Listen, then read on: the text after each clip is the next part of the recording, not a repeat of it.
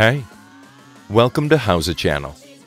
In today's video, we will show you how to strike through text in Microsoft Word 2020. Let's go. Open the Word file you need. Select the text you want to strike through. Click on the Strikethrough Text icon under the font block. Easy. You can also type using the strike-through style. Put the mouse pointer where you want your text to begin, then click on the strike-through icon under the font block. Start typing. Now we will show you how to use the double strike-through. Select the text you want to strike through.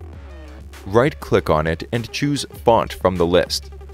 Check Strike-through or Double Strike-through in the new window. Click OK. Thanks for watching the video. Please like it and let us know if you use any of our tips and tricks. Subscribe to our channel.